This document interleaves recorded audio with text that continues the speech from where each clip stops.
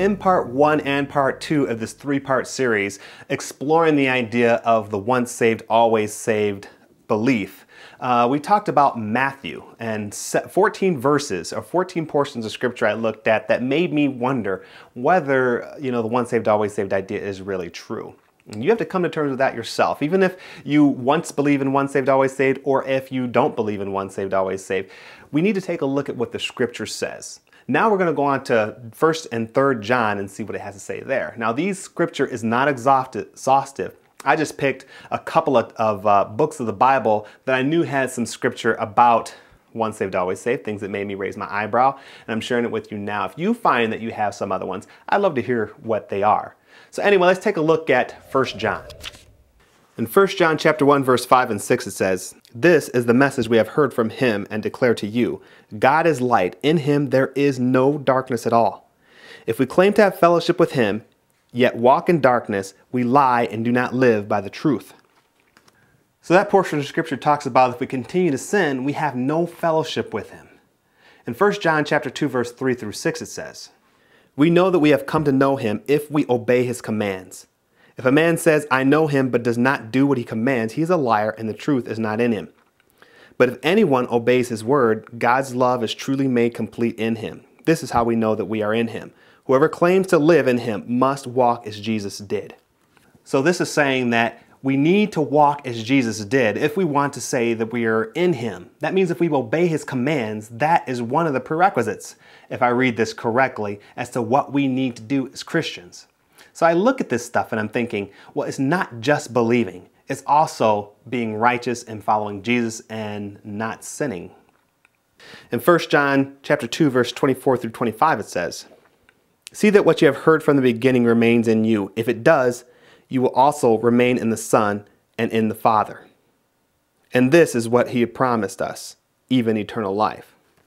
So if it remains in you, then you have eternal life. If what you've learned remains in you, then you have eternal life. That's the way that I read this. But what if it doesn't remain in you? I'm wondering if someone can turn away from Christ and not have this remain in him and not have eternal life. In 1 John chapter 2, verse 15 through 16, it says, "Do not love the world or anything in the world. If anyone loves the world, the love of the Father is not in him. For everything in the world, the cravings of the sinful man, the lust of the eyes, and the boasting of what he has and does, comes not from the Father, but from the world." So this continues to strengthen the idea that we need to obey him and not follow the world. And I'm wondering if this whole line, this whole string of thought comes to the same conclusion. In 1 John chapter 2, verse 29, it says, "If you know that he is righteous, you know that everyone who does what is right has been born of him." So it's showing us that if we do what's right, that means that's the indicator of us being born of him. And can we go to heaven if we're not born of him? In 1 John chapter 3, verse 6, it says, "No one who lives in him keeps on sinning, and no one who continues to sin has either seen him or known him." That to me is a very powerful portion of scripture. To me, it means if we continually sin, if we habitually sin, then we're not in him. We have no place in heaven. Oof, very scary. In 1 John chapter 3, verse 9 through 10, it says, "No one who is born of God will continue to sin, because God's seed remains in him. He cannot go on sinning because he is born of God. This is how we know who the children of God are and the children of the devil are. Anyone who does not do what is right is not a child of God, nor is anyone who does not love his brother." So this one continues to say that if we continue to sin, that we're not of him. In 1 John chapter 5, verse 3, it says, "This is love for God, to obey his commands, and his commands are not burdensome." So it's saying that we really need to obey his commands. This is what all of these things are saying. We need to obey his commands. And it sounds contingent on our eternal life to me. In 1 John chapter 5, verse 18, it says, "We know that anyone born of God does not continue to sin.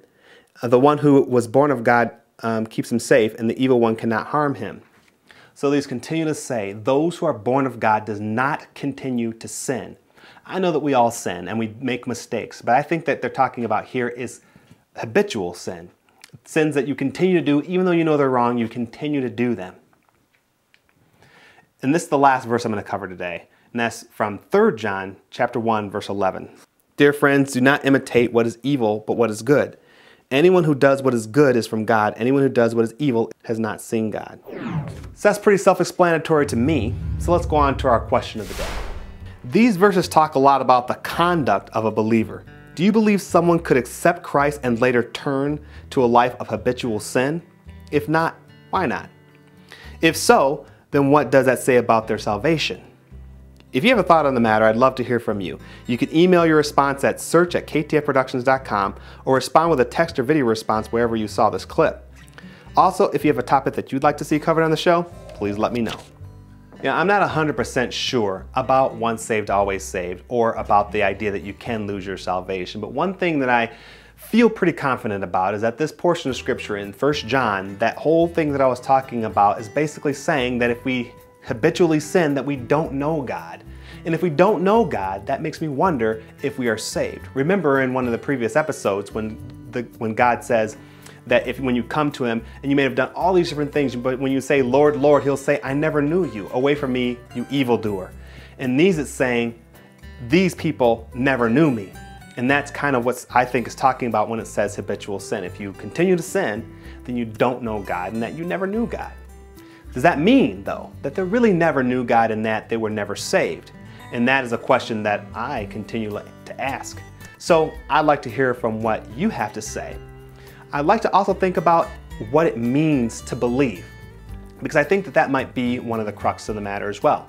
Because we know that if we believe, we will be saved. But what does it mean to believe? Is it just the idea that we know who Jesus is? The Bible says that the demons know who he is and they shudder. So we need to be, of course, better than them. So not only do we need to believe in him, but we also need to follow him. To me, it seems like salvation is a two-part thing. First, we need to accept that free gift, which everybody agrees with who is a Christian. But the second part is to try to live as Christ. Because if we don't, then he's going to say he never knew us. It says, if you love me, you will keep my commands. So I think that a believer has to not only accept that free gift of salvation that Jesus died for us on the cross about, but he also needs to remember that if you believe, what believing means, I think, in the Bible, is also that you need to take on that mantle, pick up your cross, and follow Christ, which means that you need to shed the old person and grab the new person and put him on.